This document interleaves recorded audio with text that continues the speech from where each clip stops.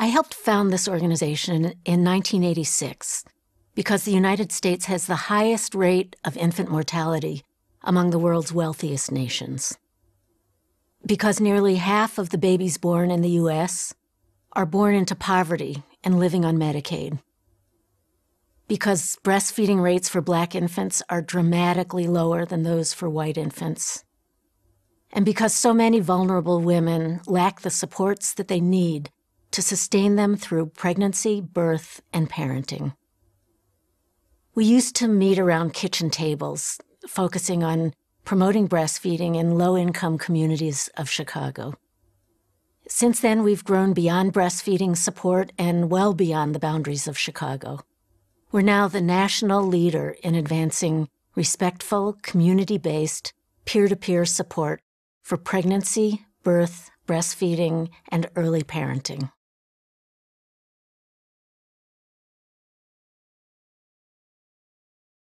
Community health workers, or lay health workers, play a critical role in improving health equity.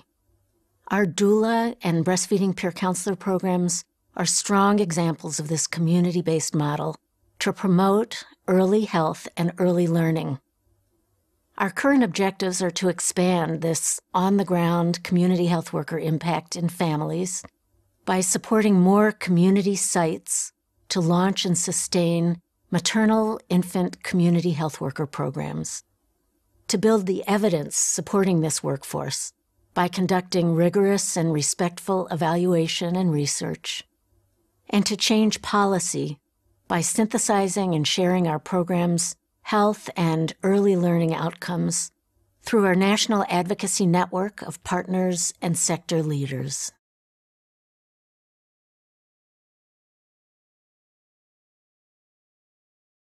Our small size means we're lean and nimble. We employ a train-the-trainer approach that results in more sustainable programs for high-stakes populations. Second, our commitment to peer-to-peer and begin-before-birth care puts dedicated community health workers where they can do enormous good in living rooms, delivery rooms, beauty shops, bus stops, and around kitchen tables. And finally, our base in Chicago has allowed us to measure the change that we've created here in our own backyard and inform our work across the country.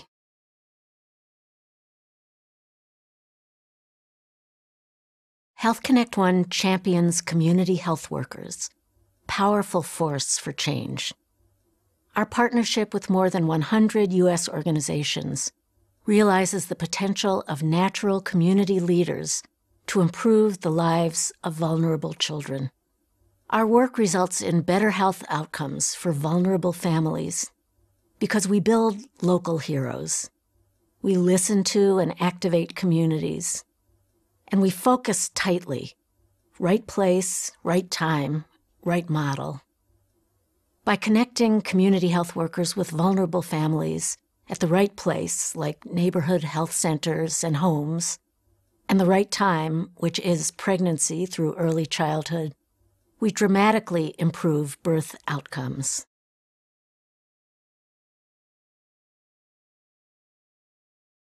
HealthConnect-One measures the number of women trained and employed by our partner sites as breastfeeding peer counselors and community-based doulas, the number of families served by these women, the increased access to health care by women and infants in these communities, the number of organizations connected and served by our national network, the volume and effectiveness of our policy advocacy, and ultimately, improved health outcomes for both mother and child.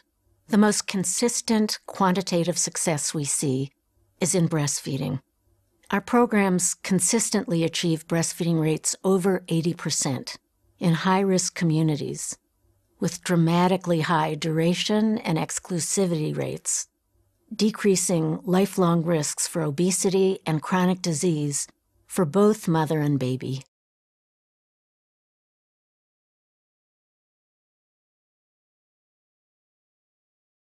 First, although our work directly impacts thousands of women and infants every year, We're not a direct service organization. Rather, we collaborate with partners across the country to support their implementation of community health worker programs. Secondly, our leadership team is quite diverse. A majority of staff members are of color with immensely varied experience and background. And finally, HealthConnect-One is about mothers and babies and their families. But we're also more than that. We link voices on the ground to national policymakers and decision makers around the country.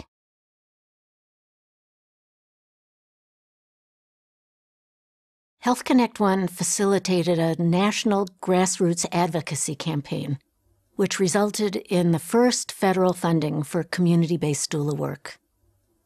We've been recognized by the W.K. Kellogg Foundation as a field builder, one of 6 national organizations considered leaders of the Foundation's first food national strategy. We developed and launched an initiative to measure the quality of community-based doula programs, creating the first ever community-based doula program accreditation framework. And we launched a pilot community-based doula program with our Chicago partner UCAN, in which graduates of the foster care system are trained and employed as doulas for pregnant and parenting teens still in foster care.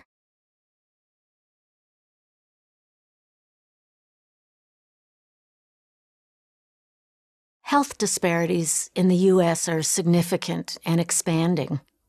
The community health worker model counters healthcare inequity. However, we continue to encounter strong bias against recognizing the value of services that are provided by women from the community who often don't possess traditional credentials. Despite strong evidence, people don't fully believe that laywomen who are leaders in their own communities can become effective providers of basic health information and support. We work vigorously to convince key policymakers to reimburse community health worker services.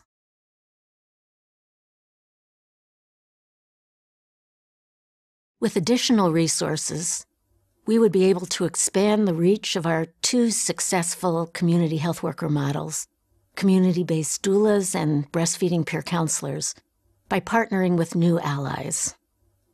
We would build the evidence base for our work. We would enrich our advocacy work through regional conferences, advocacy training, and annual summits. And we would increase our contribution to the complex conversation around public health in the U.S.